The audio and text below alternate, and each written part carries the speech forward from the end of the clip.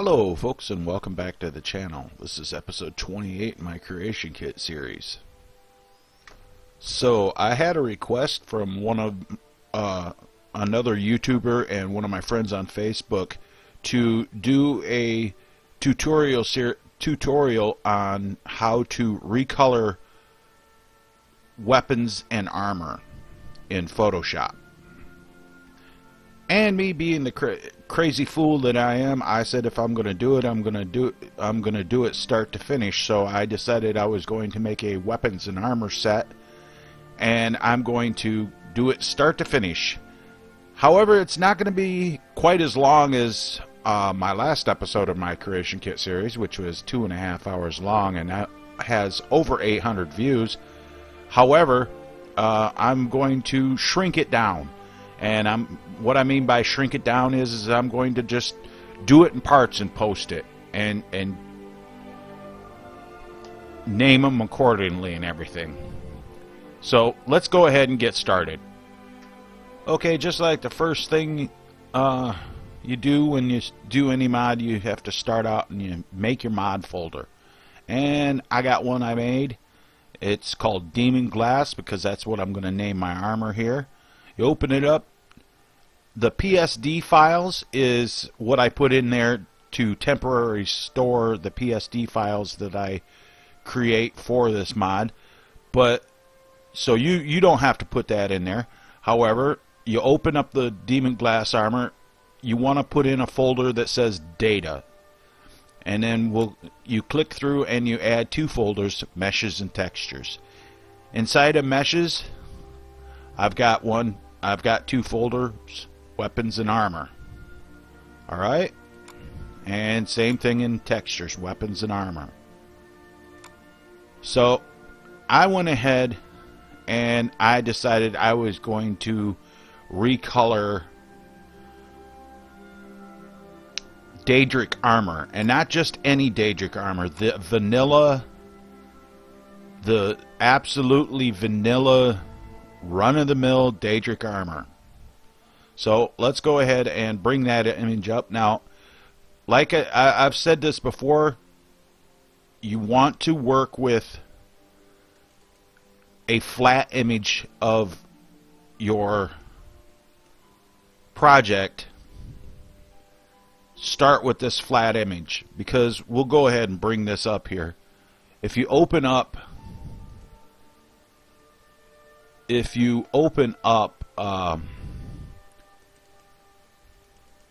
the armor in I'm just waking up. If you open up the armor in Photoshop, the armor let me try something here. You just do that right there, you're good. But see, this is the background. This is what I want, so I can go ahead and I can get rid of this. I don't have to copy it. I just figured out an easier step. Say, if you guys see me do it, you know I figured it out. Now, I'm not the absolute master of Photoshop. I just started learning how to use the program, and I'm trying to help out my friends to learn how, so they can learn how to use it. Right. So I have this here, and I don't want to have this as a DDS file here. So what I'm going to do is I'm going to go ahead and I'm going to select all, because I don't want the background I don't want it as a background over here in the layers tab. So I'm going to select all. I'm going to copy the image. I'm going to click File, New, and that tells me that it's a 512 image, 512 pixels by 512 pixels. So, and I'll go ahead and I'll post that on there, and I can close that. So that gives me that right there. Now here's the thing about this. This is why in the game the Daedric Armor, it looks okay, but that's why everybody makes better textures for it, because the textures are vanilla size. They're 512 by 512. We have to make this bigger to do what we want to do with it, because when you enlarge it to work on it, everything starts to get blurry. So click on image, click on image size, make sure constrain proportions is checked, and then you want to go best for enlargement under the drop down menu right here.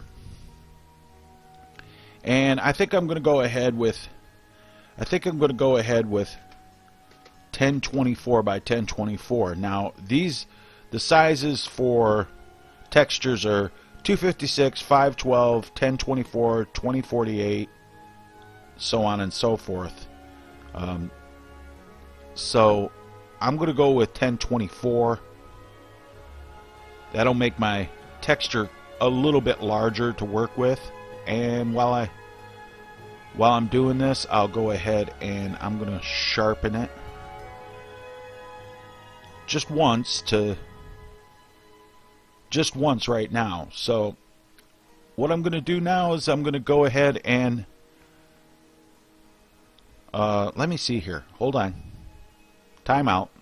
Right, okay, I had to collect my thoughts there. Now what I'm going to do is I'm going to go ahead and I'm going to open an image.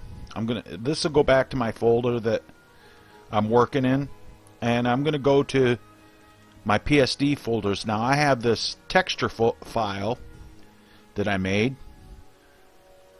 I call it Demon Glass. I think it looks cool. And I'm going to add this into parts of this armor. So the first thing I want to do with this is I want to go ahead and I want to select all, and I'm just going to copy that because I want to have that image on my clipboard. Now I'm going to go ahead and go back to my image I'm working on, and unless you really know how the meshes, the textures fit on meshes, you might not know where to put things. So what we're going to do is we're going to go ahead and we're going to open the armor mesh in NifScope. Alright, and I'm in my folder here. We'll go to Meshes, Armor. I'm going to have a male version and a female version. I was going to make a bikini version of this. However, I learned a little something. I'm going to go ahead and open this up. I learned a little something about this armor. You'll see I did this on purpose, that I clicked on that. You see these parts right here? These are the parts in the Daedric Armor that glow. So if you go ahead and you expand this over here, and you just go ahead and you open that all up, and you click on that BS Effect Shader property down here in the bottom. If you scroll down, you can see it gives you a DDS file that it uses for its shading. But the emissive is what is important. I changed the UV scale from the original, which you just click on it twice and you can change the UV scale. So, but the same thing with this right here. This is the emissive control. I'm going to open that up so I can read it. The emissive color was like is like a red color on the Daedric Armor. Everybody's seen that. You can actually change it to where it glows a different color. If you open it up by changing these values, when you're done, it'll show up what color it will glow on the armor. So what I want to do is I want to go ahead and click on the armor itself and open up my texture that I have for it here, and it'll come up and the box will come up, and I'll go ahead and I'm going to look at my armor with its texture on it. Now the white parts are the parts that are gonna in the game that are gonna glow. Those are a separate piece of the mesh. So what we're gonna do is we're gonna go ahead. What we're doing here is we're trying to see where we want to do our recolors. Now I'm thinking here and here on the shoulder and underneath here and on the legs here on either side, because then we got this part here, it glows. So, and then I'm gonna do some stuff there. I don't want to mess with this. I don't want to mess with this. This I might want to change the color of, and I want to do that. Now anything you do on one side will show up on the other, because the way it happens is that the texture is laid down on top of this mesh, and then it's wrapped around. It's wrapped down and then around on either side. So I pretty much know where I want to do things. And if you look at it, you can, if you look at it on the armor mesh, you can start to see what you got to do. So what we'll do is we'll go back to Photoshop, and now we can see where our parts that we want to play with are. And like that leg piece that I was talking about, I believe that's right there. Let's take a look and see how that looks. Okay, there is parts right here, but if you get up in close, you'll see that it's got the same texture here as underneath this white, but that white is that emissive glow or emissive color. So it's the same part here. And then on the shoulder wings, up here,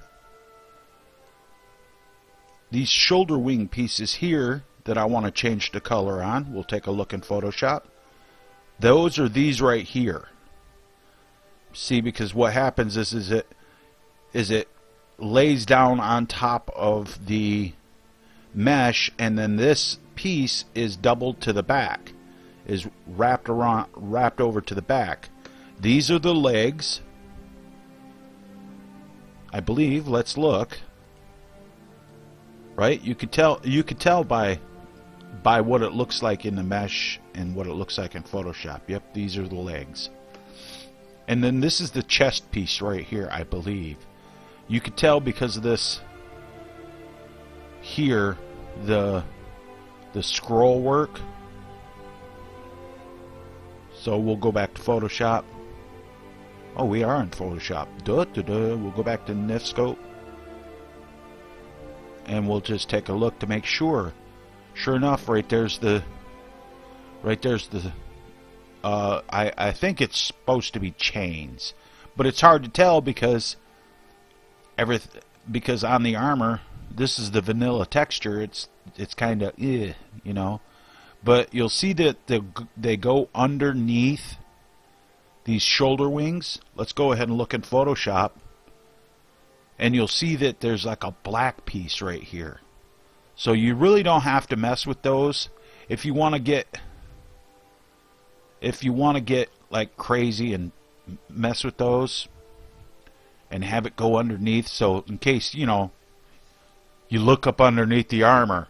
But if you're doing that, you're spending way too much time worrying about little things like that and not enough time worrying about that legendary dragon that's bearing down on you. Because, hey, just a point of fact, dragons think you're crunchy and good with ketchup.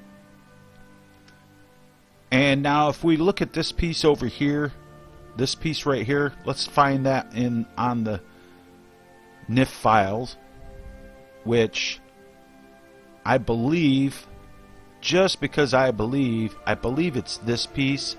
It might even be, no, I believe I'm right.